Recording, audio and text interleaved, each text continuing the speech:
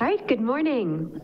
I'm Jessica Berg. I'm the dean here at the law school, and it's my pleasure to welcome you today to the George A. Leet Symposium on Business Law. Before I get started, I just want to note for you, for those of you who are not getting enough CLE credits today, we have more stuff coming up.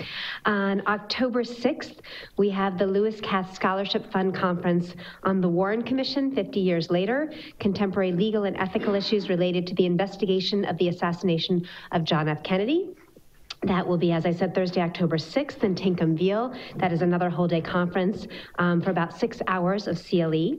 And then on Friday, October 14th, we have the Arthur W. Fisk Lecture Series in honor of Fred Gray, Making Civil Rights Law from Rosa Parks to the 21st Century. Also approved for 4.5 hours of CLE credit. That will be on Friday the 14th here in the Moot Courtroom.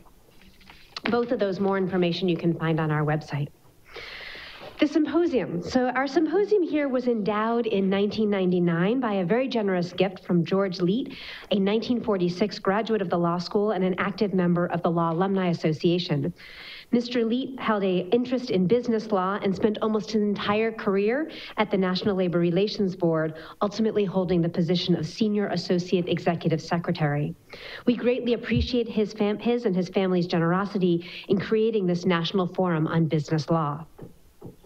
My role is simply to say welcome and then turn our podium over to Jonathan Adler. He is the inaugural Verhey Memorial Professor of Law, the director of our Center for Business Law and Regulation, and a prolific author with 7 books to his name, including, if you haven't seen it yet, sitting outside, the most recent, relevant to the topic of this symposium, Business and the Roberts Court, and a number of the authors of the chapters are also here. It should be a fantastic conference. I'm glad you're here to join us, and enjoy.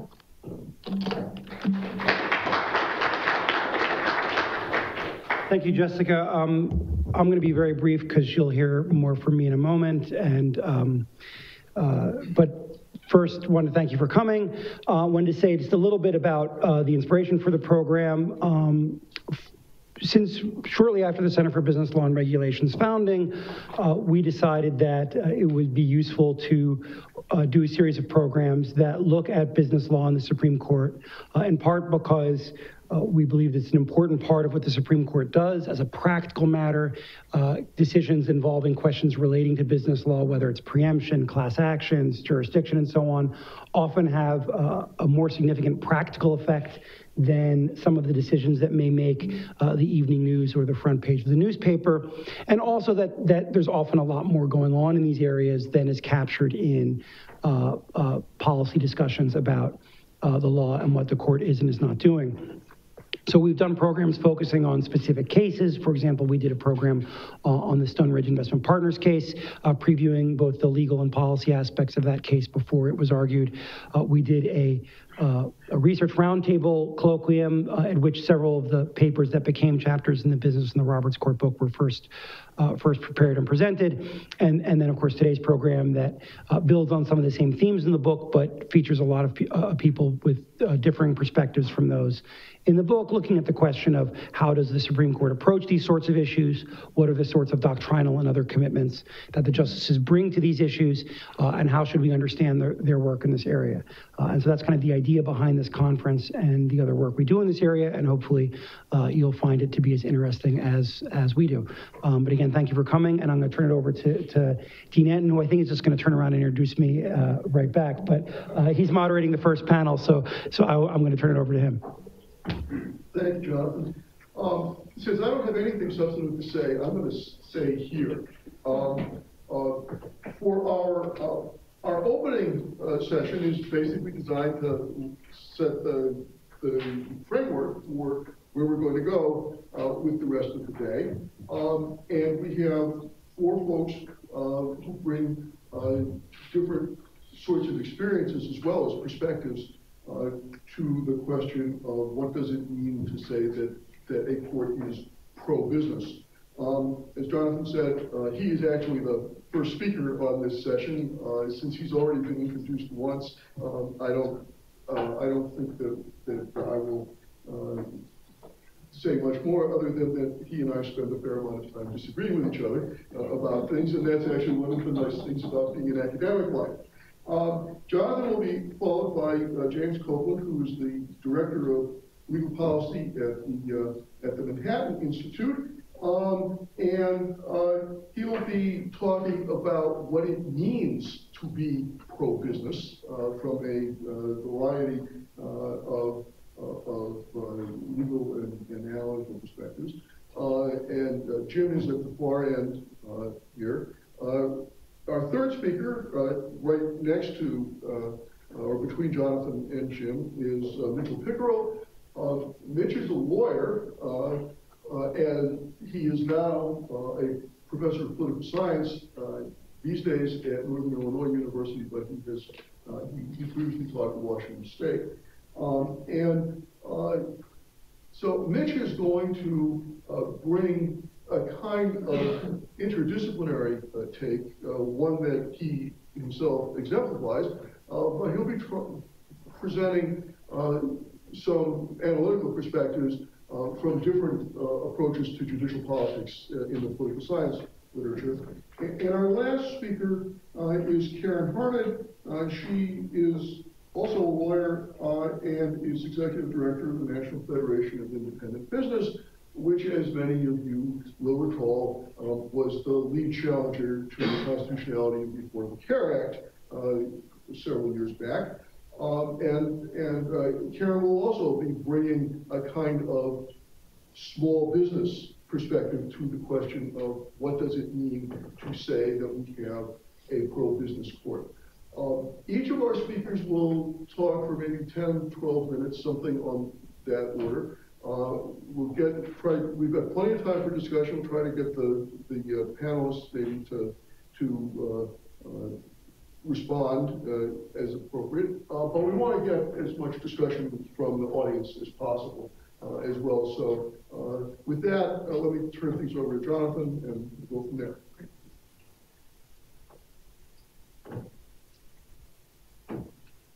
So thank you, Jonathan, and thank you all again for being here. What I want to do in these remarks is to say a little bit about what it means to ask the question about whether or not the Roberts Court is pro-business, and some ways we might want to think about that and some ways we might not want to think about it if we want to actually understand what the court is doing, and certainly for those of you that are in practice to perhaps have some insight into what the court might be doing in the future, because certainly that can be important in terms of the interests that various clients may have. It's an important question, I think, because the Roberts Court pretty much from the outset was labeled as a pro-business court. The Roberts Court had been sitting really for only about a year or so before prominent commentators, including academics, started saying that the court seems to be particularly pro-business, and often some of the early decisions of the Roberts Court were pointed as evidence. The first several preemption cases, for example, that the court heard were all decided in favor of preemption urged by corporate interests. The first 6 or 7 antitrust decisions of the Roberts Court were all decided in favor of corporate defendants in those cases. The court was declared in 2008 by an article by Jeff Rosen in the New York Times Magazine to be Supreme Court Inc. And the question was asked, is the business of the Roberts Court business? And I think, though, the reason we want to unpack what it means to say the court is pro-business is because for a couple of reasons. One is, if we want to make a normative judgment, do we like what the court is doing? Do we think the court is moving in a direction that is positive or negative, it's favorable or unfavorable, perhaps even if we think it's relevant to evaluating presidential candidates or what have you, we should try and make sure we have a good descriptive account of what the court is actually doing. And I will confess, one of my biases, I don't think that simple labels like conservative, liberal, pro-business, pro-defendant, pro-consumer, pro-environment, anti-environment, and so on, tend to really capture much of what an entity like the Supreme Court is doing. I also think we want to unpack what it means because we want to understand the texture of what the court's jurisprudence looks like. Unless we think that the court has an invariable disposition towards a particular set of interests or a particular set of outcomes, the simple label doesn't get us very far. It doesn't explain, for example, why the court might find in a way or decide one type of case in favor of corporate interest in another case not. It won't tell us, for example, why the court might think that tort claims against medical device manufacturers are preempted by the FDA in a case like Regal versus Medtronic, but then shortly thereafter decide that failure to warn claims against pharmaceutical makers are not preempted by the FDA. We need to think more closely about what the court is doing. I think one analogy to help us think about how to evaluate whether the court is pro-business is to think about Justice Scalia and the criminal law. And I use this as an example because since Justice Scalia's death, there's been a lot of conversation about his jurisprudence and his legacy. On the one hand, Justice Scalia clearly was a conservative jurist, and we might assume that that would mean that as a conservative, he's more likely to be skeptical of claims by criminal defendants, sympathetic to claims by prosecutors and police, and in general, in close cases, more likely to side with the state in criminal law matters. And certainly, Justice Scalia was skeptical of the exclusionary rule. He adopted a more permissive attitude to potential misconduct by the police and by prosecutors, was not particularly sympathetic to habeas claims brought in federal court, particularly those raising claims about ineffective assistance of counsel. And in those run of cases, we would tend to find where the court divided, he would tend to vote with the state, with prosecutors, and with the police. But at the same time, we know in looking at his jurisprudence that when it came to questions of enumerated rights for criminal defendants, the Confrontation Clause, the jury right, and the like, he was a rigid formalist and arguably the most pro-criminal defendant justice on the bench. He would regularly vote to argue that minor infringements or on the confrontation right of criminal defendants, minor infringements on the jury trial right, for example, in findings made by judges and defendants, were not permissible because the language of the Constitution did not allow for such deviations, also adopted a fairly rigid definition of what constituted a search, having no difficulty applying the idea of what constituted a search to modern technologies. And so we look at those cases, we would say, well, wait a second. He's very pro-criminal defendant. He's very anti-state in criminal law. And of course, the real answer is it depends, that his doctrinal commitments were such that in some types of criminal law cases, we could expect him to be quite hostile to criminal defendants, and in other cases, quite favorable. But if we simply were to add up the criminal law cases and just tally his votes and to use that to decide is he pro-criminal defendant or anti-criminal defendant, the answer we get would be a function of the court's docket. It'd be a result of, well, are there more cases involving the application of enumerated rights in the Bill of Rights, or more cases involving questions about what's reasonable conduct or whether or not the exclusionary rule needs to apply. It wouldn't really be particularly illuminating in terms of trying to evaluate what the likelihood of Justice Scalia's vote would be in a particular criminal law case. Wouldn't really tell us very much about what lower courts should be expected to do, or how the Supreme Court would decide future cases. And I think we could say the same thing about the Roberts Court and business, that when we simply tally up cases, we lose a lot of the texture of what's going on in those cases. We don't actually get an accurate picture of what is going on, and we don't get much of predictive value in trying to say, well, if we're trying to figure out what the Supreme Court is likely to do, or we are trying to give guidance to a lower court or make an argument in a lower court, simply saying, well, the Chamber of Commerce, or NFIB, won X number of cases in which they participated, doesn't tell us very much. And it's even more complicated if we look at merely who participates, because when you talk about the participation of, say, the Chamber of Commerce as a proxy for business interests, or again, or NFIB, or some other business group, you have the confounding factor of having a repeat player. In the case of the business groups that are involved in Supreme Court litigation, and particularly in filing amicus briefs, a repeat player that's quite sophisticated And that I think is fair to say, and you know, Karen may correct me if she doesn't think this is the case with NFIB, but certainly in the case of the Chamber of Commerce is somewhat strategic. Filing amicus briefs in cases where the Chamber thinks it has something to add, and in some cases notably not filing briefs in cases that may be of very large importance to the business community, but where the Chamber of Commerce, for example, doesn't believe it has much chance of influencing the outcome of the court or preventing an outcome that they don't like. I think it's also important in thinking about this question of whether the court is pro-business, in thinking about what we mean in terms of substantive outcomes. Do we simply mean that, are we simply making a judgment about a predisposition of the court or of certain justices toward particular parties? Or are we saying a commitment to certain types of outcomes? And that makes a difference.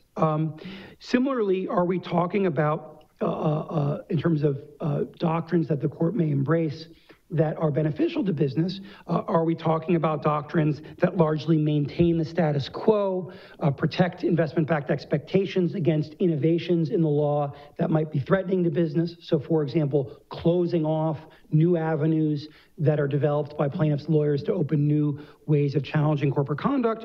Or are we talking about shifting the law in a pro-business direction and perhaps even entrenching legal doctrines that are favorable to business in constitutional doctrine? So, for example, there's a difference between a court saying, we don't think this type of, this theory of a class action suit or this theory of a derivative suit is authorized under current statute. If Congress wants to authorize them, they have to do it, not the job of the judiciary. That's a very meaningfully different type of decision than, say, for example, the decisions in the Rehnquist court that held that the Due Process Clause imposed constitutional limits on the extent of punitive damages that may be awarded in tort litigation.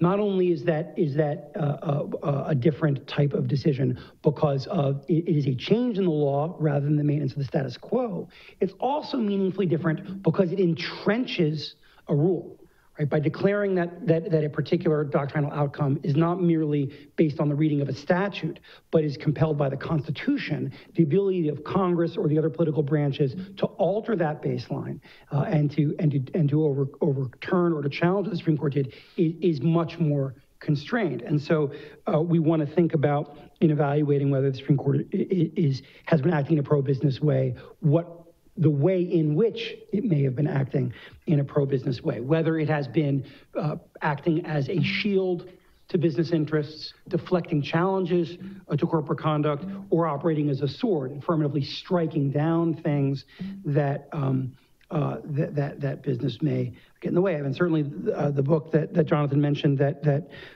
is available outside at a discount, and there are flyers with a discount code if people want it. Quick plug, I had to do that.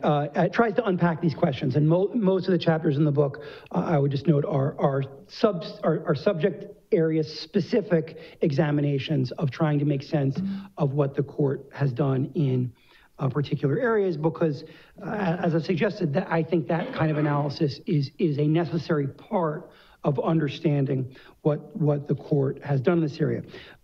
Really briefly, let me say a little bit about say two other things about what we can say at the court in this area.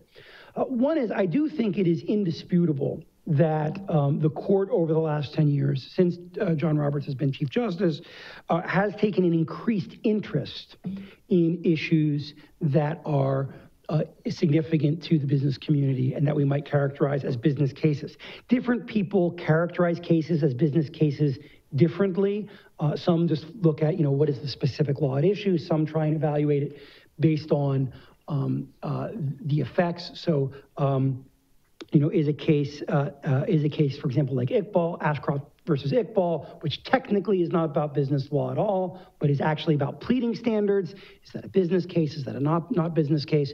Different people tabulate them different ways. But I think all the various folks that have looked at the share of cases that matter to business as a percentage of the docket have found that it has increased as a percentage of the court's docket. And this is notable not just in itself, but particularly notable given that the docket of the Supreme Court has shrunk so much, right? The court hears 70 cases a year now. 20, 30 years ago, it would hear double that number each year. The court, as currently constituted, takes a very narrow view of what constitutes a cert-worthy case. The court is very uninterested in taking cases merely because they are big issues and interesting. They really want to see cases that they feel they are required to take, because that where Supreme Court intervention is necessary because of a split in the circuits or a significant challenge to a federal law, and where the court's intervention to ensure consistency and uniformity is particularly required. One consequence of this is that the cert practice, the practice of filing petitions for certiorari, is of increasing significance.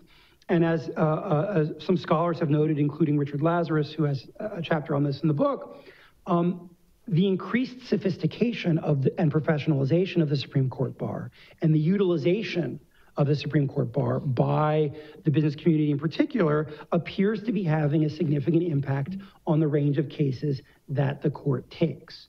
The attorneys that argue Supreme Court cases, but even more importantly, the attorneys that file petitions of certiorari that are granted are becoming increasingly concentrated. If you have a case that you want to go to the Supreme Court, and no one's paying me to say this, it really does benefit you to have assistance in the certiorari process with of one of the firms that really has a specialized, professionalized practice. They know what the justices want to see in a petition for certiorari. They know perhaps just as much what the clerks want to see, and perhaps somewhat distressingly, there's at least one study that suggests that clerks are kind of well aware of who the celebrity Supreme Court attorneys are on the Supreme Court bar and appear to pay more attention to briefs that have those names on them.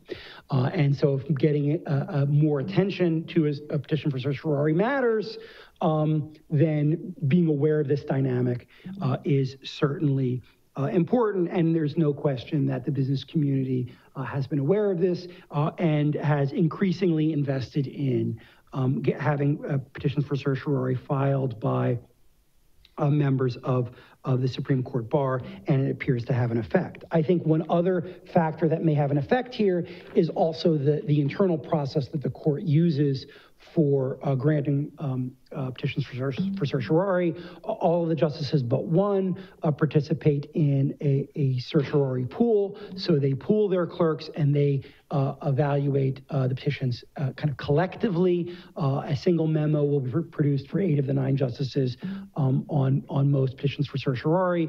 Only one justice doesn't participate. That means that you really get fewer eyes on a given petition, and it's less likely that you will have someone that says, wait a second, there's something here that is worth a second look. It's also been reported that, especially at the beginning of the term and during the long conference where the court looks at the lion's share of petitions for certiorari at the end of the summer, the clerks are new, and that there is substantial institutional pressure not to seem too eager to grant petitions. So many former clerks report that it's impressed upon them that it's better to err on the side of saying deny than to say grant. And if fewer folks are looking at cases combined with that institutional pressure, it becomes that much more important to know how to pitch a brief to the court, to the justices, and to the clerks to make a case that a case should be granted. And insofar as there might be an imbalance, that is to say, insofar as large corporate clients, business groups and the like have more resources to devote to this practice, we would expect that to have some effect on the court's docket. There certainly are groups, Georgetown as an institute that provides some assistance, groups like Public Citizen and the like seek to provide assistance to consumer groups and nonprofits and others. And certainly that helps, but if one believes there is a resource imbalance, there certainly are good reasons why we would think that affects the range of cases that the court takes. Last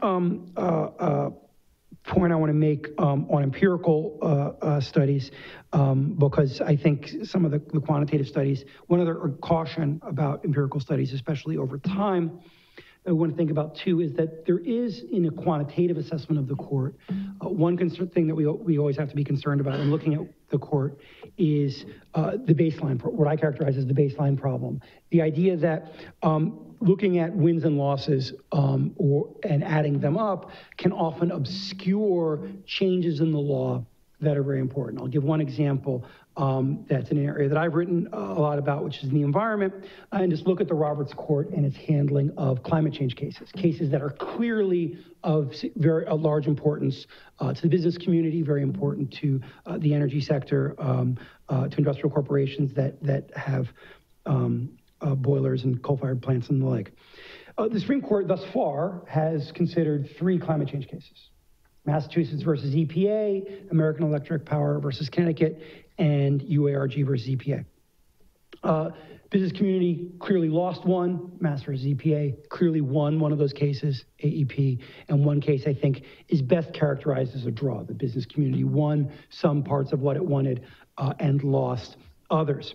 If we look at those and tabulate them that way, it says, well, business has held its own. A win, a loss, and a tie. Even if we think maybe the business won more than it's lost in the third case, in UARG, we could say business won 2 cases and lost 1. A quantitative assessment says, aha, the Supreme Court's been pro-business in climate change cases. But here's the rub.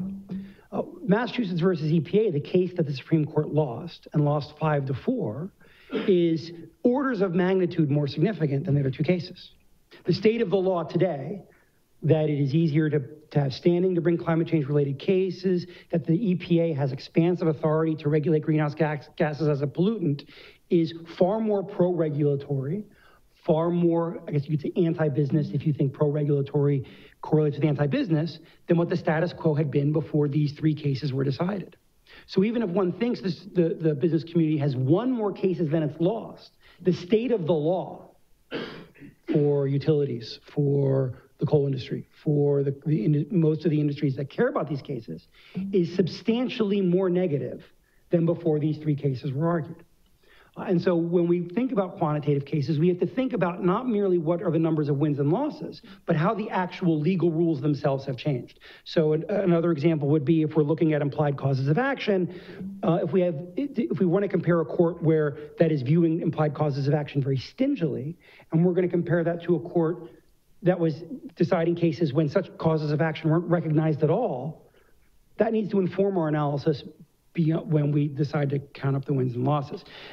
Of course, deciding whether or not it's pro-business is a separate question from our normative judgment, right? To say the court is being pro-business or anti-business is not necessarily to say it's good or bad. There again, I think we want to look at the substance and texture of what the court's doing if we want to get a sense of, well, is whatever the court's doing in this area something that we like or that we don't like? And I think additional speakers today will help shed light on how we might want to think about whether these are good or bad developments. Thank you.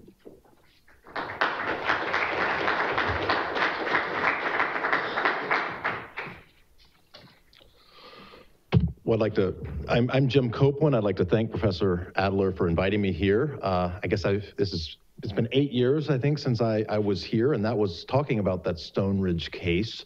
I direct the legal policy efforts of the Manhattan Institute, where I'm a senior fellow. I'm not a constitutional law Supreme Court scholar, and some of my think tank colleagues in DC at Heritage and Cato and other similar organizations follow the Supreme Court more closely than I do. But what I do is sort of follow the business law trends, the law and economics. I look a lot at civil litigation, corporate criminal liability, corporate governance, and these sorts of questions. So I do take a significant interest in that, and I think that's why Professor Adler sort of asked me to join you today. And I want to sort of amplify and shed some additional light on the sorts of things that Professor Adler was talking about in his remarks. At the outset, I want to address the sort of normative gloss. I mean, there seems to be this sort of suggestion, at least implicit, when you read certainly articles by Rosen or Adam Liptak's, I think, more even-handed when he writes about this at the New York Times, that there may be something wrong or pernicious about the Supreme Court being pro-business. I would argue that if what you mean by pro-business is, well, we're entrenching big businesses rather than the small businesses that Karen's going to talk about, sure, that's a problem. Or if you're entrenching incumbents or reducing competition, creating barriers to entry, the sorts of things that are derided as crony capitalism, I would think that's a problem. But looking at it more telescopically and looking sort of the long-run history from Roman law through to the common law, I mean, courts traditionally, and sort of trying to divine the law, the old common law courts, really were interested in trying to facilitate commercial transactions that are beneficial broadly for society. And I think that that's something that ought to really inform the way the courts are approaching cases. Now, granted, most of the cases they're talking about here are interpretive, and they're interpretive of the Constitution or interpretive of statutes or assessing regulations. And it's really probably only in that administrative law regulatory context, because there's no federal common law where the courts are doing, the Supreme Court of the United States is doing that type of analysis. But I think in general, I mean, it was the husband of the current Democratic nominee for president, when he was running for president in 1992, who said, it's the economy's stupid. And I think that the notion that we should be agitated at a basic level about a pro-business oriented court is misguided. I mean, in fact, what we've seen over the last 45 years is a slowdown in productivity growth relative to what we saw before. That's not just in the United States, it's really across the developed world. Tyler Cowen may be right that we sort of had a one-time productivity bump from human capital improvements. It may not be possible to completely replicate that, but it certainly has significant effects on the public, and I think we're seeing that in both political parties and more broadly in terms of our politics now.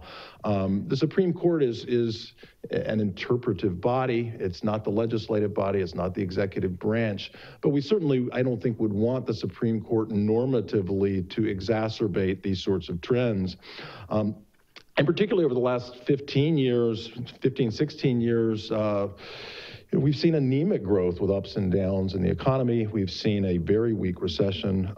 And we've seen in some of the areas I look at significant warning signs. So since 1996, we've seen roughly a halving of the number of publicly traded companies in the United States.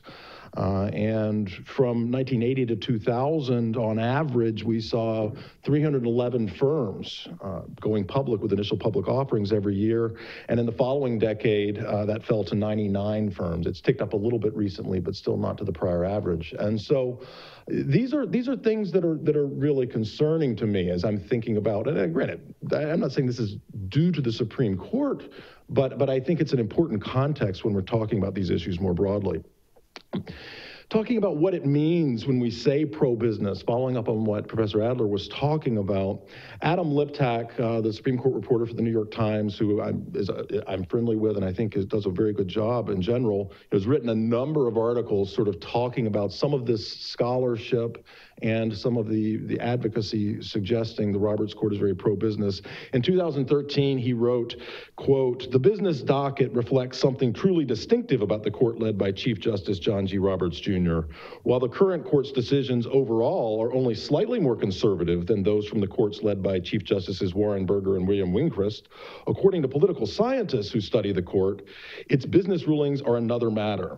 They have been, a new study finds, far friendlier to business than those of any court since at least World War II. The study he was talking about there was one by Lee Epstein and Landis and Posner in the Minnesota Law Review, How Business Fares at the Supreme Court. And basically what they did was tally up all the titles of the names of the cases at the court and pick out the ones that had a business name in the title and see who won or lost. Well, Professor Adler sort of talked about some of the reasons why this is a problematic methodology.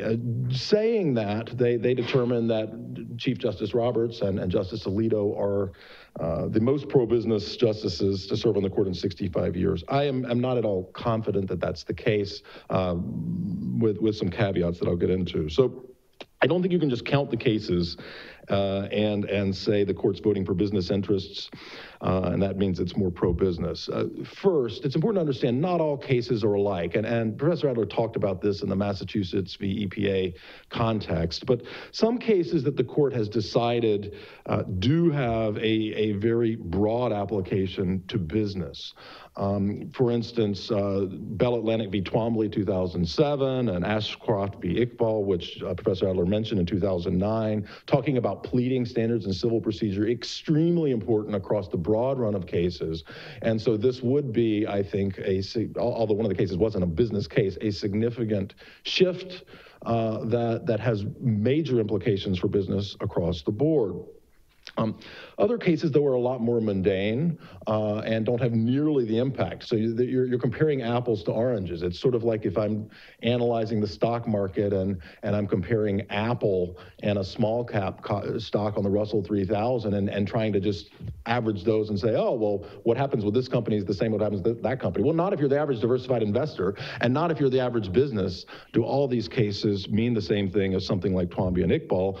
And in fact, what we find is that the court in a lot of these cases is not expanding doctrine or rejecting efforts to try to do things that might be in a more pro-business direction. So just a couple years ago, in the securities law context, Halliburton v. Erica P. John Fund, this came up to the court more than one time, but the Supreme Court considered whether they wanted to overrule a 20-year-old precedent, Basic v. Levinson. Is it 20-year-old? Yeah, I think so. A little bit, something like that, maybe 30. And eliminate the fraud on the market securities class action line of litigation. They didn't do that. Well, what's the reality now? 94% of all mergers in the United States trigger a class action securities lawsuit in response. This is a big deal.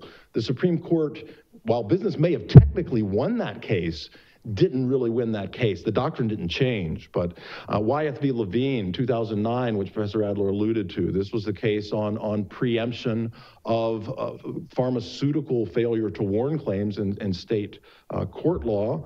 A year earlier, as he'd mentioned in Regal v. Medtronic, the court said, well, there's preemption in the medical device doctrine, looking at the specifics of the 1976 law, did not apply that more broadly to pharmaceutical types of litigation on failure to warn. And what does that mean? You had a product with a label that had been extensively reviewed by the FDA for 3 decades, and a state court tort claim or product liability claim founded in a failure to warn theory was going to survive and effectively override the FDA's federal decision on that. You know, that case would have had a major impact on mass tort litigation if it had gone the other way. There were 70 federal product liability multi-district litigation actions at the end of last year. More than 88,000 separate cases have gone through federal MDL. This would have been a massive shift. The court didn't do it. So I think it's important to really look at the types of cases we're talking about and the direction of doctrine, as Professor Adler talked about in the environmental context. I do a lot of work with civil litigation. If you're talking about tort liability and you saw a state Supreme Court, the federal Supreme Court doesn't do this anymore, but the state Supreme Court trying to interpret the doctrine, and they clawed back a little bit on product liability cases, it would be absurd to say that court was more conservative than a court interpreting tort and product liability law, but before Greenman v. Huber Power or before William Prosser got a hold of the second restatement of torts in the 60s and created the modern failure to warn line of cases. It'd just be absurd to make that claim. So to go back 65 years and say this, I think you got to be very careful about what we're talking about here. Thirdly, lower courts matter here. Professor Adler talked a lot about sort of the cert petition and the cert docket, but if certain lower courts are issuing rulings that are aggressively pushing the envelope on avenues for litigation, expanding the regulatory authority or the like, the Supreme Court saying no is just really keeping the status quo ante in place. There is definitely a greater propensity than in the past to grant cert on business-oriented cases. We've seen more of that. It's relatively easy to establish. It may be a function of different interests and experiences of the justices on the court, but it also may be a function of lower court trends. It's important to keep that in mind. And as Professor Adler talked about, and as I've suggested, whether business wins or loses a particular case doesn't answer the clear question about whether the doctrine itself is pro or anti-business. It's very complicated often, and it's important to step back and look at this, because as he talked about with Justice Scalia in the criminal law context, it's also true in cases involving business. So originalism is a dominant methodology on the quote-unquote conservative justices on the court, and one might think because the original Constitution wanted to limit federal power, that makes this a more pro-business ideology, but that's not necessarily true. Justice Thomas, for instance, has held that the longstanding Dormant Commerce Clause is basically nonsense, and that states can therefore effectively restrain commerce unless Congress expressly says otherwise, unless they're doing overt tariffs or something like that. Justice Thomas similarly doesn't believe in implied preemption at all. In a lot of contexts, that would permit something like Wyeth v. Levine, where sort of shakedown lawsuits could be permitted at states where there are plaintiffs' bars to capture the state legislature or the courts. The cases, the 96 and 2003 cases that Professor Adler alluded to during the Rehnquist court on punitive damages, BMW v. Gore and State Farm v. Campbell, that found a substantive due process constitutional right to excessive state law punitive damages, arguably more sweepingly pro-business than anything we've seen in the Roberts Court. And who was in the majority on that? Justices Breyer, Souter, Stevens. Who was dissenting? Justices Thomas and Scalia. So your interpretive doctrines may lead you in a certain direction, and it may be pro-business in one case and not in another, and it's important to keep that in mind, and that also applies to statutory construction. So a case Professor Adler is well aware of, King v. Burwell, statutory interpretation of the Obamacare statute. It probably wasn't business-friendly to read state as federal in that statute, although I have friends who might disagree with me on that. But there are even hints there of the Chief Justice's continuing skepticism of full Chevron deference to administrative interpretation. And there's plenty of other cases where you sort of have loosey-goosey statutory interpretation types of questions concerning honest services fraud, or whether a fish caught offshore is an item analogous to documents being shredded by Arthur Andersen in the wake of Enron. And these sorts of cases, the more loosey-goosey statutory analyses are arguably pro-business. So, and they're not pushed by the more conservative types of justices. And I also finally just want to say it's important, you can't think of just side A and side B. People want to focus on Roberts and Alito and these sorts of analyses, but are they more pro-business than Rehnquist and O'Connor? I think it's hard to say, maybe. Conversely, I think you could argue Sotomayor and Kagan are less pro-business than Souter and Stevens, who were sort of moderate Republican appointees who may have shifted to the left on some of the constitutional law hot-button cases, but as the punitive damages case would suggest, certainly weren't in a lot of the business-oriented cases. So. Just a few major developments. You're going to get a whole panel on this next, but we've seen Twombly and Iqbal, which I talked about with pleading standards, very important. Class certification, you'll hear about in the next panel, but Walmart v. Dukes and Comcast v. Barron significantly raised the bar. Now, whether this is just sort of an outer bound case or not is worth discussing. I don't think it's nearly as significant as Iqbal and Twombly for business broadly, but there's at least an outer bound on class certification there. Securities class actions, basically the status quo. Stoneridge didn't expand securities liability for aiding and abetting liability. Halliburton didn't get rid of fraud on the market theory. Preemption, on the one hand, on the other hand, we talked about that with Medtronic and Wyeth v. Levine. Arbitration, another big one, at least for big businesses, AT&T Mobility v. Concepcion, 2011, American Express v. Italian Colors, 2013. We already see regulatory pushback on this in the financial services context with a proposed rule at the CFPB. I submitted a comment opposing that rule, but certainly for certain classes of business, arbitration is something where the court, having interpreted the Federal Arbitration Act from the 1920s as allowing arbitration clauses that foreclose class action remedies, are under most contexts enforceable. And finally, government regulatory power. We heard about Massachusetts v. EPA. Obviously, you know about NFIB v. Sebelius. These aren't pro-business decisions. You do see some other movement in the other direction. Sarbanes-Oxley, Free Enterprise Fund v. Public Company Accounting Oversight Board in 2010. So it's not as if regulators are winning all these cases, but you do see some pretty expansive readings of regulatory and congressional power. And finally, I need to turn this over, but I just want to ask sort of the final question: does this matter? And of course it matters on one level, but I tend to believe that the Supreme Court, because law schools train people to read cases, and that's the way law schools function, I think that scholars and people that follow this thing put far too much influence on the Supreme Court, where a lot of the action doesn't ever come to the court. One of the things I look at are federal criminal enforcement and civil enforcements against big businesses.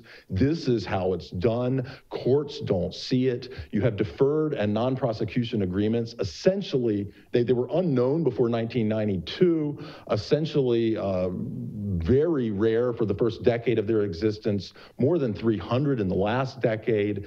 16 out of the Fortune 100 companies have had in the last 5 years a Justice Department overseer reporting to the Justice Department that the company has to listen to inside the business.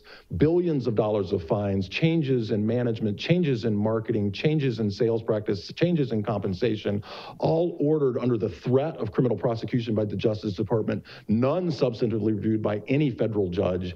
And you see some of the same things with dovetailed criminal enforcement, more than $75 billion in civil remedies from just a handful of big banks following the financial crisis, with billions of dollars of effective appropriation outside of Congress, where these businesses are being forced to give to community activist groups and the like that are favorable to the administration. So this is big stuff. Courts don't see it. It's settled. And I think when you're talking about the overall business climate and the law, we need to think about those things, not just what's the headline cases at the Supreme Court.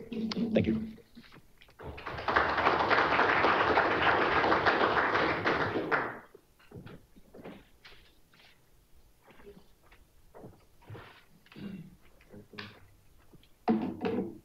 I have pictures. I'm sure I know how to use this. While we're waiting for my slides to come up, my name's Mitch Pickerel. I want to first also begin by thanking Jonathan Adler, the Center for Business Law and Regulation of the Law School, for inviting me here to talk a little more political science and do the things that both Jonathan and Jim just said we shouldn't be doing. My research doesn't focus on business law in a doctrinal sense. Coincidentally, however, when I practiced law before becoming a political scientist, I did do mostly corporate and commercial law.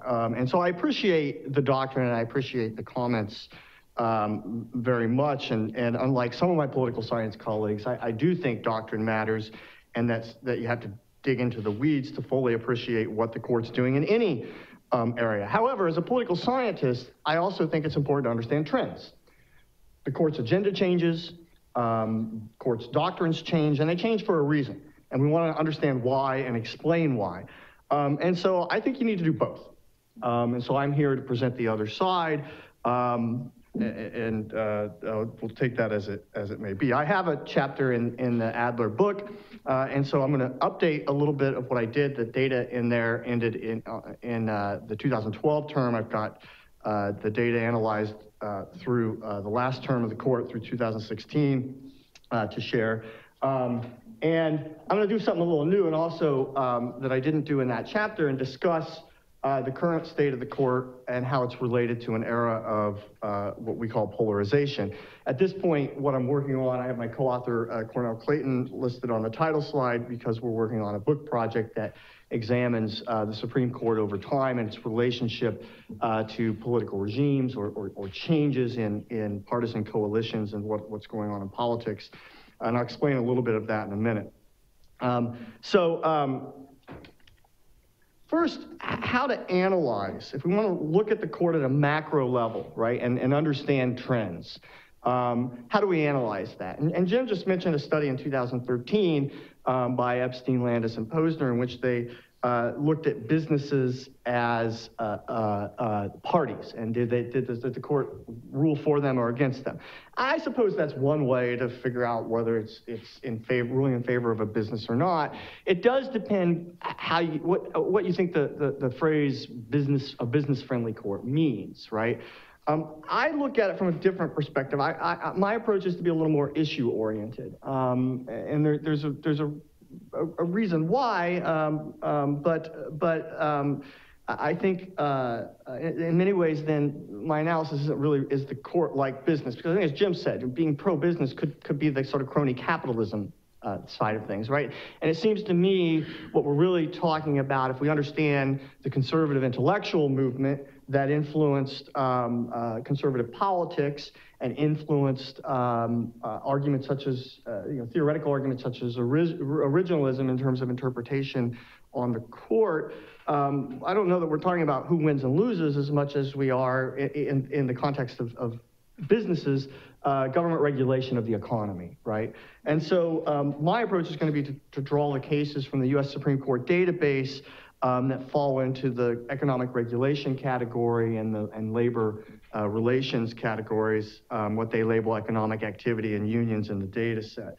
Now, before I jump into that analysis, I'll say, I agree with Jonathan and Jen that this macro level analysis has limitations and these simple labels can be problematic. I'm not as concerned with whether John Roberts is pro-business or not. I'm interested in the institution over time. You do have to look at individual justices' behavior, and I've got a slide or two that do that, but that's not my general approach. And I agree with the baseline idea. Both made the argument, that some cases are more important than the others. Of course they are. And that's why you have law professors to go in and argue those things. And litigants who care and are affected. But there's two ways to kind of do this macro level data analysis. One is as sort of a simple attitudinal approach, right? Which is where we look at whether you vote for regulation or against regulation, for business, against business, for unions, against unions. And in the context of the Roberts Court, whether the Roberts Court is more conservative or more pro-business than the Rehnquist Court. I think that denoting or using the Chief Justice as the unit of analysis in the court is weird and problematic, and I'll explain why. But I'll start with that because that's typically, when we're talking about the Roberts Court, we're talking about the Roberts Court because Roberts is the Chief Justice. But there's another approach called the regimes approach that I take, and I'm in the interest of time, I'll have to avoid going into too much detail. I can answer questions about it. I discuss it in the chapter in the book. But first, let's start then with, I think if you're going to say there's something different about the Roberts Court, you have to compare the justices on the Roberts Court that replaced the old justices, right? And so what makes the Roberts Court now, the first time I did this analysis was just Alito and Roberts, but now we have Sotomayor and Kagan. I put some nice bright colors on there so we can compare Roberts to Rehnquist, Alito to O'Connor, Sotomayor to Souter, Kagan to Stevens. The broad categories are union activity and economic activity. Most of the action falls in economic activity. I'll focus on the combined total. You can see that Roberts is only barely more conservative or pro-business or anti-regulation, however you want to think of it, than Rehnquist. Alito, a little bit more than O'Connor. That's one of the biggest differences.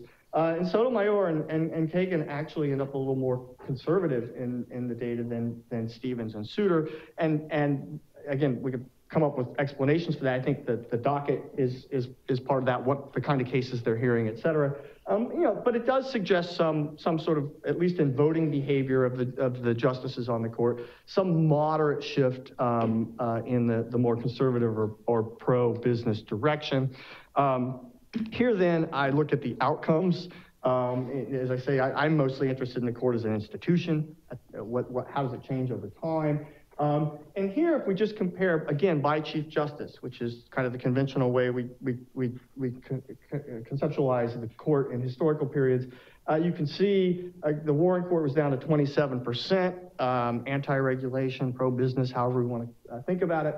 Burger Court jumps up, Rehnquist Court a small bump, and then the biggest bump in the modern era is to the Roberts Court. So there does seem to be something there, again, at this broader macro level with respect to economic activity cases that would warrant some broad conclusion that yes, the Roberts Court has moved in the direction that it's been accused of. Here, I just look at the proportion of the court agenda. I also think this can be misleading, I agree. But the argument is the Roberts Court's more attentive to these issues. Initially, there was some commentary that the Roberts Court was hearing more business-oriented cases. And again, I think it's misleading because there are cases that are not captured here, standing cases, et cetera, that may relate to business. But this really doesn't show a very big jump overall in the proportion of cases that the court's hearing. A bit of a jump back to kind of Warren Court levels in the economic activity category, but the cases that are characterized as union activity decline a little bit. So that's kind of the very broad overview. That would be the sort of conventional approach that political scientists might take. But I want to argue that when you think about what's going on in the court, and if you can identify trends at these macro levels, you have to kind of think about why that is, right? And there's the old saying, the court follows the election returns, and to some degree, there's truth to that. And so one approach is to think about political regimes, right? If we think about history, that we have periods of time in which we have kind of stable, enduring institutional arrangements at the federal level. And by that we mean partisan coalitions, partisan control of institutions, and even when you have a majority party that's not in control, its agenda dominates. And so, and this approach has been taken by Stephen Skowronek at Yale he analyzes presidential power. But I think understanding presidents in political time and across regimes is important for understanding the court, because they appoint the justices who go on to the court, and they have goals, right? They want to get something out of their appointments typically. And so if you think about it, sort of, the New Deal Great Society regime from 1932 to maybe about 1980, the Democratic Party is really the majority party, a more liberal, progressive government regulation, social safety net agenda dominates even when you get a Republican president. Dwight Eisenhower, part of the time with one House of Congress Republicans, is not able to dramatically change the agenda, right? Then Reagan comes along and the agenda changes, and maybe not as much as it changed in 1932, but you get some sort of reconstruction of the regime. Within a regime, presidents have different levels of power, the theory goes, right? And so reconstructive presidents, FDR or Reagan, are pushing the regime in a new direction. Presidents of the same party later on are articulation presidents. They're advancing the party's agenda. And then you have preemption presidents. And I'm pointing this out. I don't want to go too far into the weeds, but I think preemptive presidents and their appointments to the court are really important. And I'll make the case here that Bill Clinton's appointments are somewhat important for understanding the trend in this economic regulation business area. So we might think of Reagan as a reconstructive president, right? And with respect to business interests and economics, who is influenced to some degree by law and economics. He's at the political and policy level arguing for deregulation, lower taxation, et cetera. The Bushes are articulation presidents. Clinton's a preemptive president, right? Democratic president in an era that's much more conservative than certainly, say, the 60s, right? And so Clinton, what a preemptive president has to do is they've got to pick their battles, okay? And Clinton learned this, right? And between 93 and 94, with the 94 midterm elections, or Dick Morris taught him maybe, and so, you know, what a Democratic president in that situation is doing, and you know, Nixon did this as well in '68, is trying to find issues that they can neutralize. So you've been losing elections, and what kind of issues can we neutralize? And arguably, you know, Clinton tries to neutralize law and order, criminal justice. The 1988 election, Dukakis was seen as, you know, the Democrats were viewed as weak on crime. They cared about defendants more than victims, et cetera. And then, of course, as Jim pointed out, the campaign theme was, it's the economy, stupid. He championed NAFTA, free trade, and attempted to moderate the Democratic Party's position on that. And so it's important to understand, I had on the last slide, the Supreme Court exists within the political regime. Okay, justices are appointed, and usually, not always, usually share the values of the president who appoints them. I'm going to skip through these. I have some excerpts from platforms to kind of show how these issues evolve, but that would take us too long. And so I try to do more to flesh out in my research on this, to flesh out the connection between the court and developments and regimes. But here I just want to divide the time periods of the court in the analysis in a different way than just using chief justices. I take the first appointment to the court by key presidents in political time across the regimes, from the New Deal regime into the Reagan more conservative era.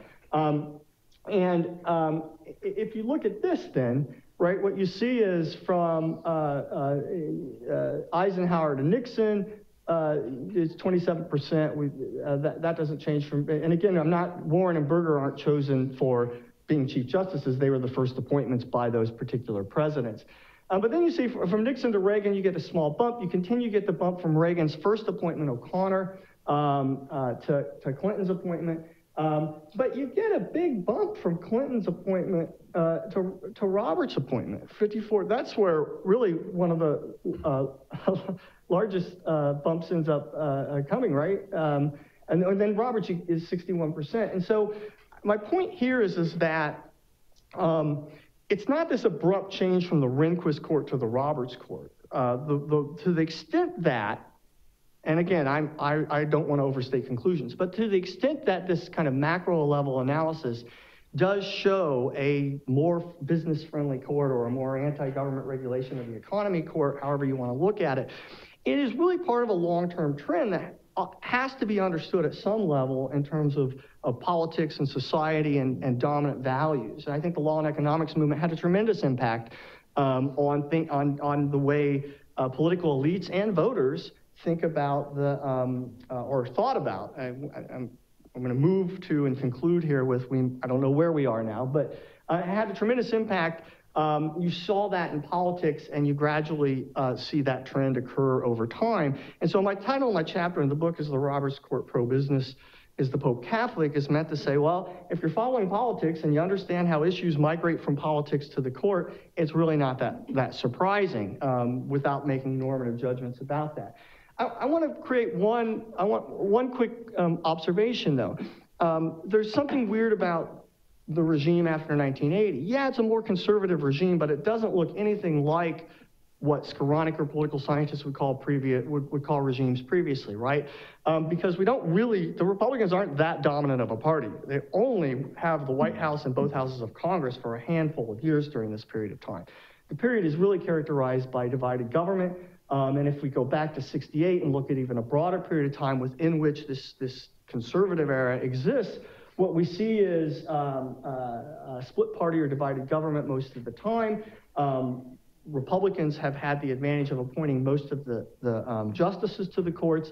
Current court is obviously split. And it really reflects the current state of politics, a divided electorate and polarization. And so this does not focus simply on business and economics cases. This is overall. The figure on the left is a score of ideological voting by party opponent, okay, or by the party appointment. And so the red line are Republican appointees, the blue line is Democratic appointees, the baseline 0 there, above that is justices voting in the conservative direction in all cases, and below in the liberal direction. And you can look at the average vote, the average Democratic vote, average Republican vote, really becomes more polarized over time, much more likely. And so it was at one time the relationship between the partisan appointment, the party who appointed the justice, and ideological voting was not nearly as strong as it is today. On the right here is essentially the trend up, shows the correlation between party appointment and voting, and the gray line shows 5-4 cases. So when we have 5-4 cases, the split is not just ideological today, it's partisan. And I think we all know that, right? This is the data ends here in 2014 before we lost Scalia. So lastly, I took out, again, those union and economic cases, and I just pulled out 5-4 decisions, okay, to look at this over time. And you can see there's you know, Berger and Rehnquist court, 2/3 of the cases are 5-4 decisions are in the conservative direction. For the Roberts court, 86%. We have a smaller n, and most of those cases are split along party and ideological lines.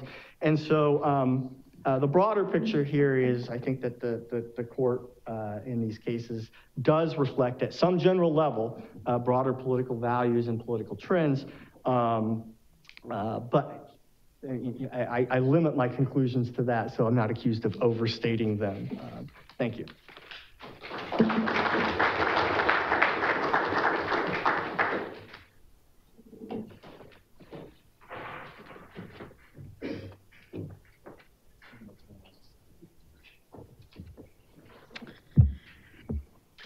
So, hi, I'm Karen Harned, and I am Executive Director of NFIB, National Federation of Independent Business, our small business legal center. So we are relatively new to the Supreme Court in that the legal center was founded in 2000 and really started getting active, I'd say, in around 2004. But now I would say we're pretty active, and we are what Jonathan would call a repeat player. So what I'd like to question and then also discuss is a lot of times when people talk about whether or not the court is pro-business is, you know, what Jim led with, which is the crony capitalism and the big business issues. And those really are what I would say, you know, a lot of the big business cases, honestly, are the cases that are going to get up there. I represent the small business owners, particularly we focus on those that have 10 employees or less. So I'm talking about your local dry cleaner, your hairdresser, your nail salon, your restaurateur. And that's really where we come at these cases from.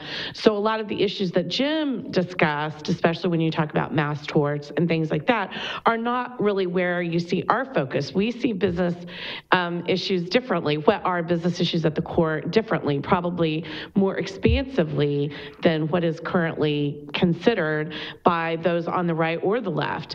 And by that I mean, for us, one of the big issues is property rights. For small business owners, we've done research on this. Property is one of their biggest assets. In fact, research we did several years ago showed that most small business owners own more than one property. And that is a big asset for them that they leverage to get cash flow or that they develop their business on, you know, use for business, that sort of thing. And so we've been very active in these cases. And what's been interesting is to see, though, that the big businesses have taken much more of an interest in these cases, I would say, as of late. The most famous case really in 2005 was, I think before Roberts got to court, the Kelo decision on eminent domain, where the larger business community is at least split and maybe even in favor sometimes of eminent domain. Whereas for my constituency, that would be an example of an issue where we are completely, all in for the property owner, right? And very much oppose the use of eminent domain. But then when you move forward into more of the Roberts Court's property rights decisions, we are seeing actually a really good trend there as far as them acknowledging that yes, the Constitution means what it says, that you get compensated if the government takes part of your land for any reason. And you've got the cases like the Kuntz decision and the Arkansas Game and Fish decision were really important decisions in this. Kuntz on, the issue of, taking the property and being compensated, and Arkansas Game and Fish on that, and then Kuntz on what conditions the government puts on a property owner. In that case, the government was saying that the property owner could only develop his land if, first of all, he set part of it aside for conservation, and then also paid for land several miles away to be, conserved, which had absolutely nothing to do with his particular project. And the court recognized that for what it was, extortion, and said no. And so those have been two really good cases. And I would say that the chamber, not just NFIB, filed in both of those cases. And then you've got Horn, which was last term's case, where you had the raisin farmer out of California, or raisin grower out of California, and they had a set-aside program for amount of raisins he had to give to the government for them to sell. And the court said that that was a takings. And the big issue in that case, though, was the court said, look, property is property, whether it's real or personal. It's a taking if the government takes it. And I've seen subsequent articles that have said that this is even going to have an instant, impact in the intellectual property context, which is obviously a big issue for the bigger businesses in our country. So that's been a big focus of our work, and that is an area of the law that we would definitely say is a business issue because it's important to the small business owners we represent.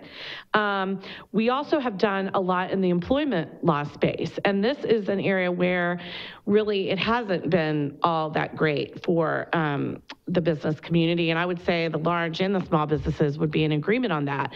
If you look at the court itself, you only have one justice, Justice Thomas, that even has any experience in this area of the law. He used to be, an EEOC commissioner, so he actually saw this boots on the ground.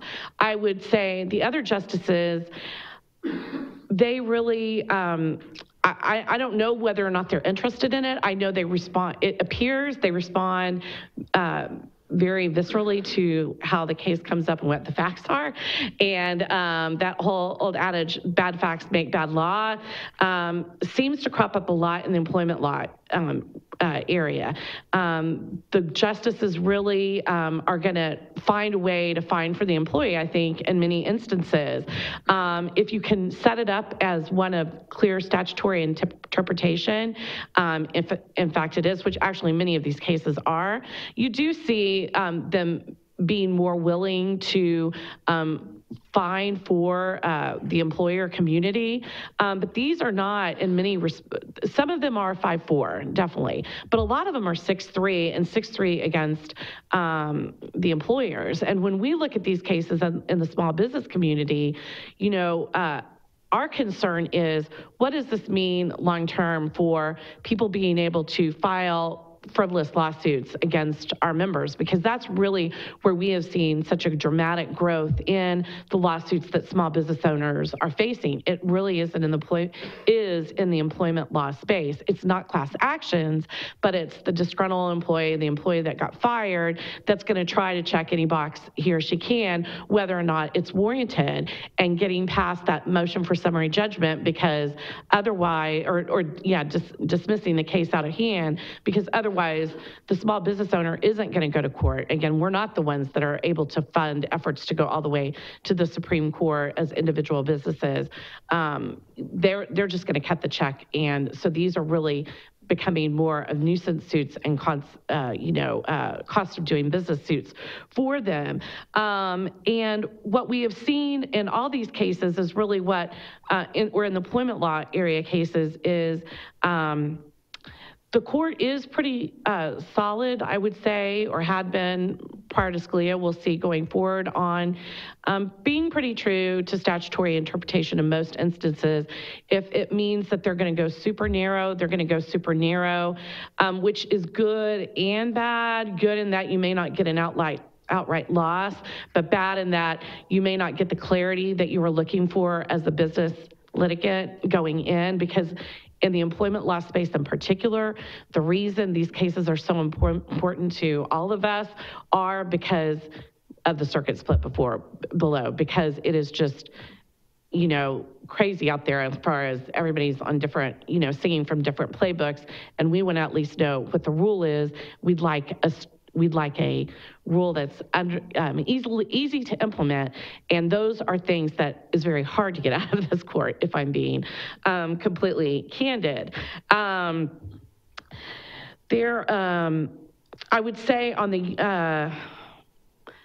the union issues, that is an area in employment space where the court has been more willing to really side with the management or employer community over the unions. And I think that is an example, as Jonathan had alluded to the strategic focus that the litigants that are bringing these cases are taking when they're taking them up to the court. I really think there has been, and this is actually also true in the property rights area, I think the reasons that you've seen the court rule more in favor of, you know, small business, those and employers in these issues is because of the cases that the court is taking and the cases that people are teeing up and the cases people are choosing not to tee up to the Supreme Court.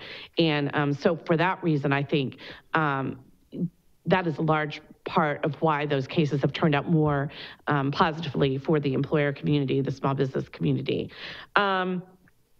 Generally, again, on statutory interpretation, the small business community I represent, this is a big issue for them, and they're very much in the category of less is more than enough when it comes to government regulation, and we're all about keeping each branch in its own lane, and the court is typically pretty good in this. You know, I always say it was a case we won, but then ultimately lost in policy.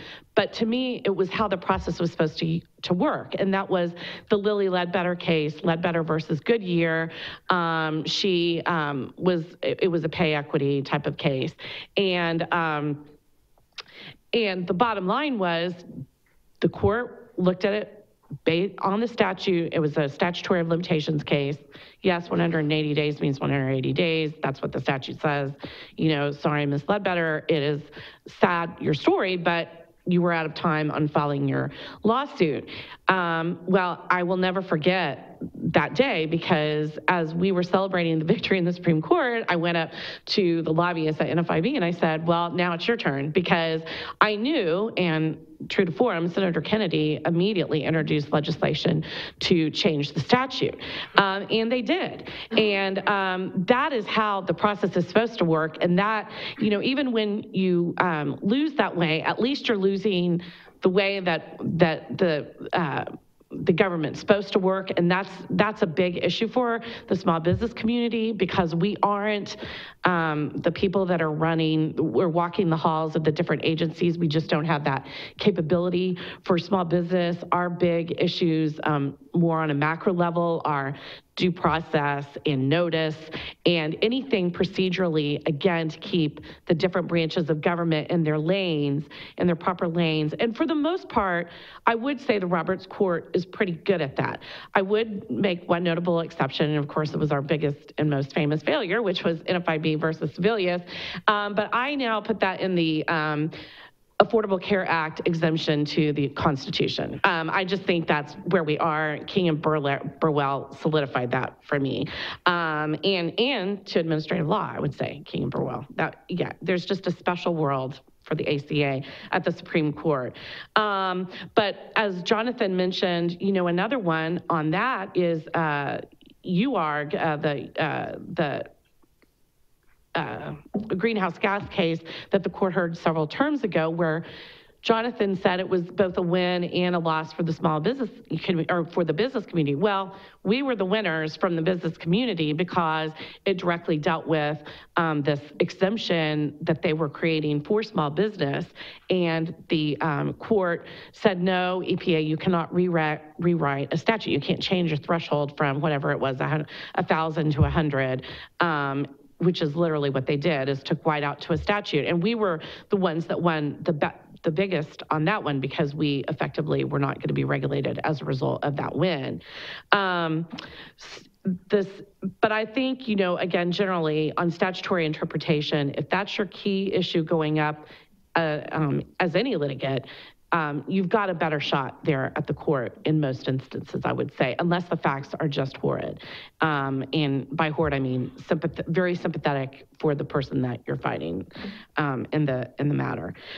Chevron deference has been a very, very strong focus for us, again, because of what I said. It's all about process. It's all about notice and comment. It's all about giving the small business owner a fair opportunity to know what the law is and not have agencies get to just run wild and do whatever they want with no notice.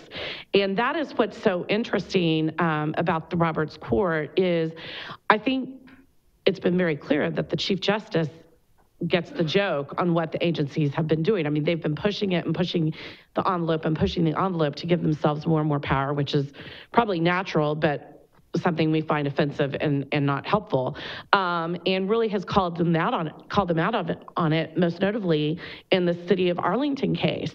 But, you know, when you're looking at the vacancy of Justice Scalia, what does that mean for Chevron deference? Well, actually, he was on the other side in the City of Arlington. And so it's really going to be interesting, whoever fills his shoes.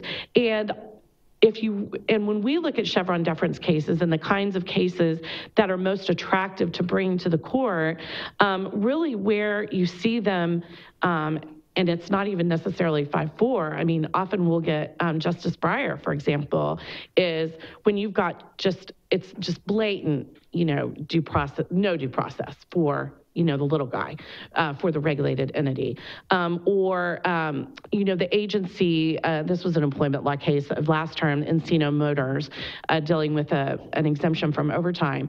The agency for literally decades had one policy and then all of a sudden just changed it and didn't, you know, just changed it by interpretation. You know, when you're able to make the case, look, justices, we have been relying as an industry on this for decades, and now all of a sudden it's gone. This is uprooting our whole business model. That's when you're able to get more of the justices to agree with you that the agency has overstepped. And so those are two really good examples of that. And then the Noel Canning also would I think fall into just, you know, on that one, it was unanimous against the government when they were trying to recess a point, or tell the Senate when they were in recess for appointing NLRB members to the National Labor Relations Board. Finally, a little bit about what Jonathan mentioned as far as the cert process. I think, again, and I guess this has really come out in everybody's comments, it's how you shape the field, right? How you set the table for the court term. And we have become very aggressive, as have a lot of our colleagues in the cert process, and trying to get the court to take certain cases, not lobbying against them taking others, just not weighing in. And that process is increasingly sophisticated, as Jonathan alluded to. Everything from, you know, obviously filing the petition for cert to making sure, you know, lobbying SCOTUS blog that follows, you know, the Supreme Court. Can you get on petition of the day? Oh, that's a good sign. We might have a shot, you know. Even Volokh conspiracy, you know, making sure you're creating a buzz about the case because, you know, the clerks look at it. Honestly, I think a lot of that's peripheral. It's more important what's in the brief and that sort of thing, obviously, on the petition and whether or not you have a circuit split. But those, you know, that is the level of involvement people have at the cert process, right? And I've just seen that dramatically increased in my 14 years doing this. People really spent a lot more time at the cert stage than they ever did before, at least from what I have witnessed. Even in that, on that also, I've even seen, we don't really do this, but I have seen a lot of focus on what's the SG going to say? Are they going to say, take the case? Because if they say that take the case, you're going to have a lot better shot of getting the case up there. So there is no stone that goes unturned when it comes to trying to get your case before the Supreme Court. I think that is really all I have right now, though I'm happy to take questions. But I think, again, for us, it really is more of a mixed bag. When you look at if I'm wrapping up my comments, property rights, union issues, those are typically, they've been going pretty well for us. Employment issues, I don't know, we're probably on the losing side more than we win. And statutory interpretation is pretty good under the Roberts course, but there are no significant notable exceptions. Chevron deference is definitely, let's see what comes next. It is my hope that that the Supreme Court, regardless of who is the next nominee, will really give meaningful review to what agencies are doing, because the administrative state has become so vast and really so aggressive in their posture in so many of these regulatory matters. So thank you very much for your time, and thank you for inviting me.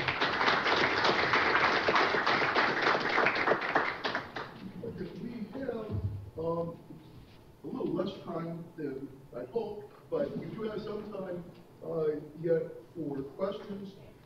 This program is being webcast, so two caveats. One, please make sure your questions are questions.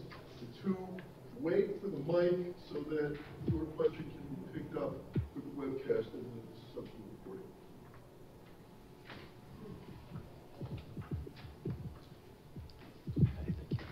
Hi, thanks. This was very stimulating.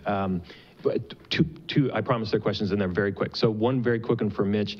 There was, in your data, there was this very remarkable dip in voting in conformity with party affiliation like in the early 90s. And I was just wondering, was that like entirely Harry Blackmun or something? So that's question number one. Question number two, you framed this as a quantitative sort of empirical question. Can we do these things empirically? You're, in some sense, the critics of the empirical argument are saying you can't do these data because you have to look at the data more carefully. In other words, you can't look at a win for business as a unit comparable to any other win for business. I agree with you, but I think you've like fundamentally misconceived the question, and it was misconceived for you, admittedly, maybe by people like Rosen and Toobin and so on. But I think the real question is not that the court is becoming more pro-business or cares more about business or whatever. I think the court does have a changing ideological trend, but it's a trend towards a principled theoretical approach to government and society that does happen coincidentally to favor business sometimes. But by looking at it as business, of course, you come up with data that are confusing. So I think the ideological change is the court wants to make private power either something we don't believe exists or something that's conceived as inappropriate for public policy consideration. And that does become a normative question. And I think, ironically, it is an issue that isn't specifically addressed in our Constitution or in any particular statute that says court favor private freedom or whatever. And therefore, it's an appropriate issue for political action, but not judicial activism. And I think that's an appropriate criticism of the court. I mean, I have to look back at the data to explain that exactly, Harry Blackmun. Some of that is also goes into the mid-90s with the appointment of Ginsburg and Breyer and their early voting record was not strongly ideologically. But I'd have to look back for what's occurring right before that. We might actually agree on the descriptive account. I try to do my remarks here, in this panel, talk more kind of the setup in terms of how we ask the question more than what the answers are. I think when you actually look at, okay, where is the court more likely to be quote unquote pro-business and where it isn't, I think that you're right, what has been doing the work are other doctrinal commitments, which are particularly favorable to business in certain types of contexts and more mixed in others. And I don't know if I formulate it quite the same way, but for example, the court, as we've known over the last 10 years, is very skeptical of the judiciary as a institution that should be where certain types of broader questions of socioeconomic policy should be resolved, and very skeptical that the court should decide what gets heard in court. That is to say, narrow view of standing, very narrow view of implied causes of action, very narrow view of what you can do over it. If Congress is going to put something in the court will follow that. But you even had opinions where they've said, we're no longer in the business of opening these doors for litigation. That clearly makes it much harder for plaintiffs' attorneys, because what happens is when the court kind of clarifies what the rules are about certain types of litigation, over time businesses figure out, okay, what can we do to protect ourselves from the types of litigation that have been approved? Arbitration clause is a good example of that. Once it becomes clear that the court will enforce the Federal Arbitration Act in a way that's highly preemptive, businesses realize, okay, well, we need to have arbitration clauses. And then when a plaintiff's attorney comes to the court saying, well, here's a theory about how we might get around that, the court's response is go to Congress. And given the way Congress is, that's hard to do. In the Ledbetter context, plaintiff's attorneys were successful. In the arbitration context, or in the implied right of action under either a better liability under 10b-5, folks haven't been so I agree that there is a doctrinal commitment that in particular contexts does manifest itself in a pro-business way. But it's not a blanket pro-business orientation. It's a view of the role of the court, who should be authorizing types of litigation, what we think of entrepreneurial plaintiff litigation, things like that. And then where I think it gets really interesting is that there are some areas like review of regulatory process, like preemption and so on, where the doctrinal commitments don't clearly cut as clearly in a pro-anti-business way. And that, I think, highlights the point that we have to think more, why is it that the court finds preemption in some cases and not in others? I think Sharkey here has written some about understanding why that is. There's a chapter in the book by her colleague Rick Hills that has a theory about that. But to understand those cases, I think we have to get beyond these labels and think of the doctrinal commitments, and then we can say, okay, do we like that doctrinal commitment, either from the standpoint of interpretive methodology or from the standpoint of its practical results, and we and I probably disagree on some of those. But I think in terms of understanding what's going on, I think we're pretty close to the same page. I should add too, I think Souter was a pretty good explanation for that theory as well.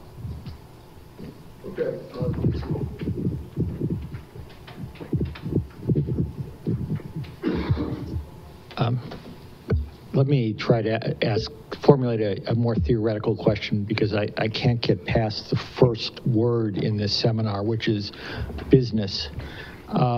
So coming from someone who does philosophy of economics, the most obscure field there is at any university, I don't know what people here mean by business. I mean, business in economics is just some organization that's involved in providing goods and services. So if you advantage coal miners and disadvantage a plaintiff's law firm, you are neutral on business. That is, you've helped one business and hurt another. And what I hear here is that pro-business or helping business is helping advantage a certain set of businesses and maybe advance a certain set of ideological or political concerns like good economics, and which is not the same as helping a business. I mean, putting AT&T out of the monopoly business seemed to help the other businesses.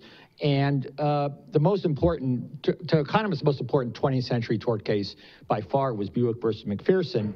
And it put eventually asbestos manufacturers out of business and caused arguably drugs to be safer. Maybe, maybe not, but it's not clear in any case what it means to be pro-business or advantage business, or by helping coal miners, disadvantaged wind energy producers, and by being in favor of judicial deference, which is another ideological commitment that gets thrown in there, whether that's you want to defer with the Affordable Care Act, which is actually the formal name here in the law school, not Obamacare, or whether you want to be attacking it, and in terms of deference to the legislature, judicial deference to the legislature. So what I don't get here, I don't understand here, is what we mean by business, not even a little. And I'm not trying to be sort of the renegade from the philosophy department across the campus who doesn't understand simple concepts, although that's what we do for a living, is fail to understand simple concepts. But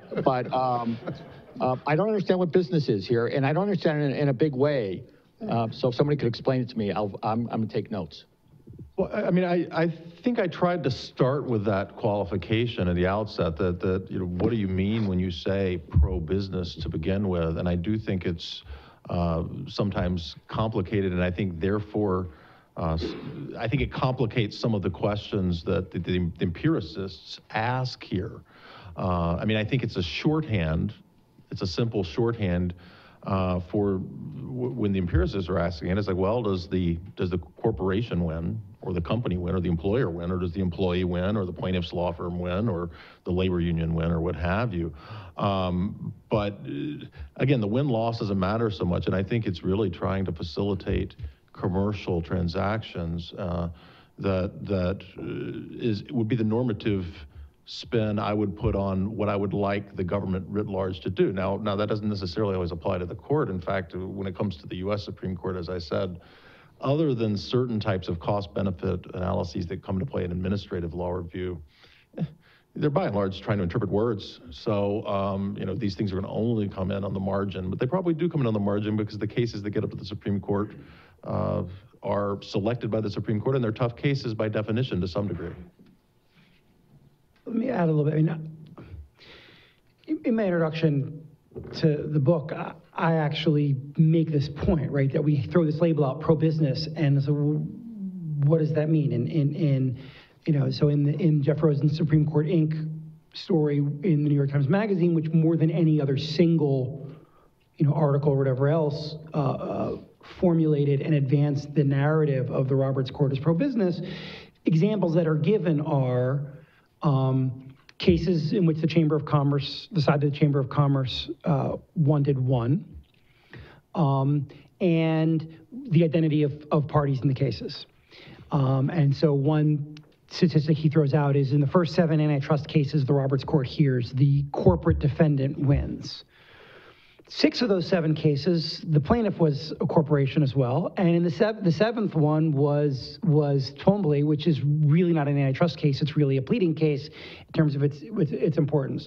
And so I agree that if we're going to throw around this label, we need to unpack it, and if it were totally up to me, we'd be having a discussion about particular doctrinal questions. How do we interpret statutes? How do we approach what Congress did? How do we, to follow on the earlier question, how do we think questions of private power should or should not influence the way the court evaluates or applies certain questions? That's not the discussion we have about the court, right? We have a big article saying Supreme Court Inc. We have magazines publishing articles with pictures of the justices with corporate logos on their robes, and we have studies saying by very prominent academics and one sitting judge saying this is the most pro-business course in the last 60 years, even though in many meaningful substantive respects the law is more hostile to employers, capital, investors, or at least larger investors and so on than it might have been 60 years ago. So I agree we have to unpack these terms, and I think that's, you know, part of what we're doing. And I don't think but all that said, when we look at an employment law case, we generally recognize that most employers may have a particular preference for the outcome, and that most employee rights groups and unions are going to prefer another outcome.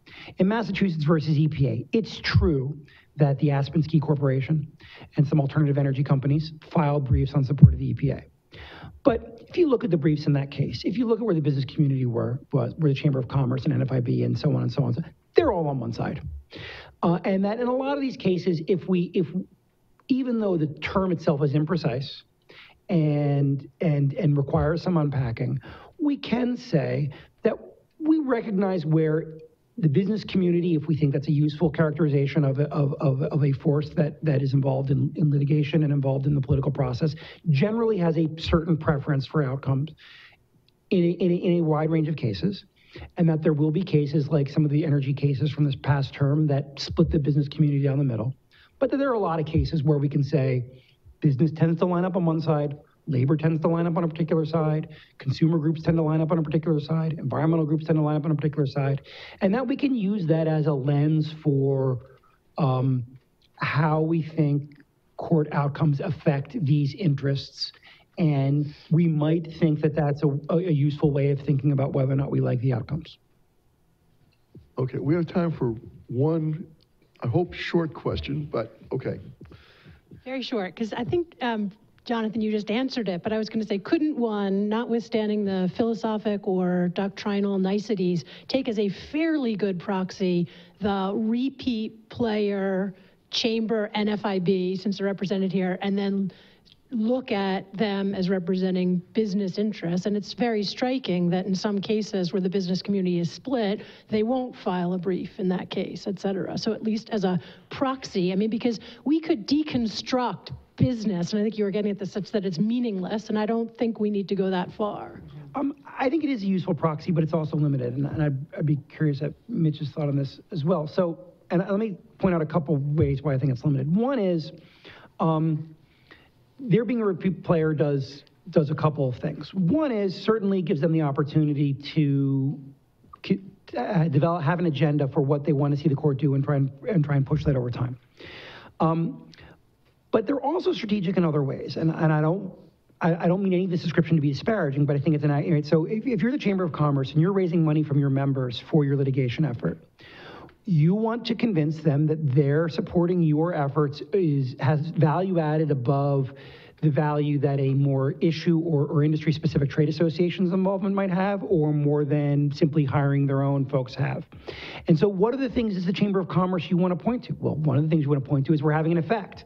So the Chamber of Commerce itself has an institutional interest as it increases its involvement in these cases to increase its win-loss record.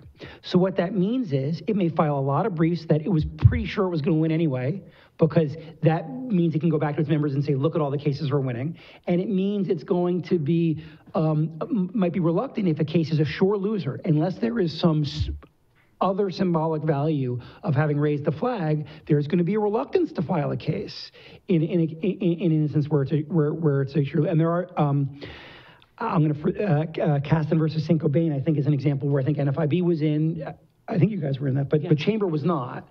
And there's no explanation for why the Chamber was not, other than they really thought it was a loser and they didn't want to spend their money.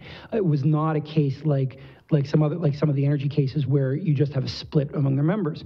And so that means we have to be wary about the number, because the number's a product also of the incentives they face in terms of the resources they deploy. The one last thing I would say, and Brad Joondaff has a chapter in the book that I think is useful. This is, if we're going to look at the Chamber as a repeat player, let's compare it to some other repeat players.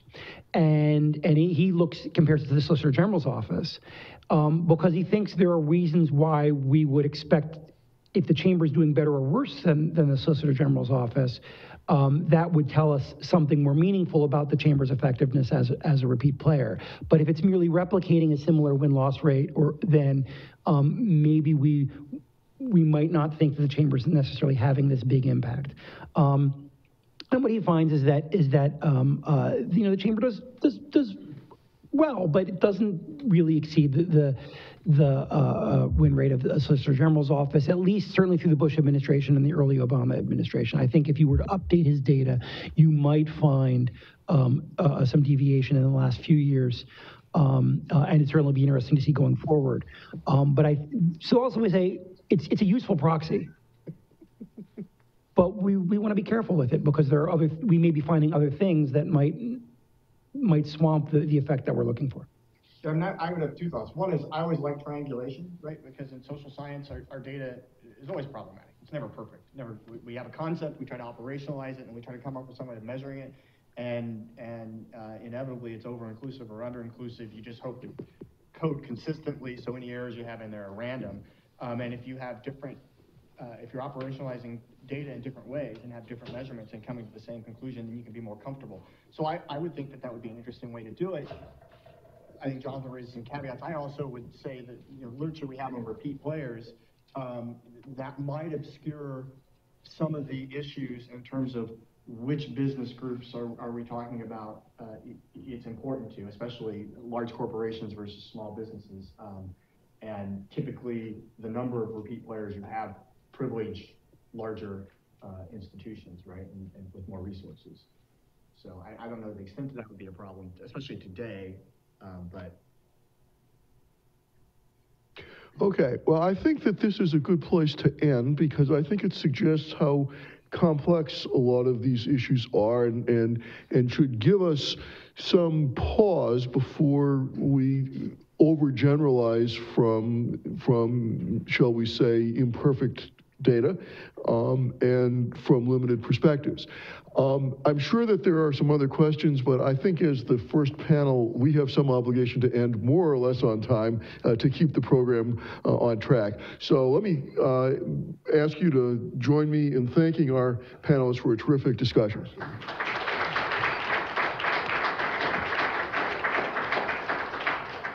We are scheduled for a break and to reconvene at 11 o'clock.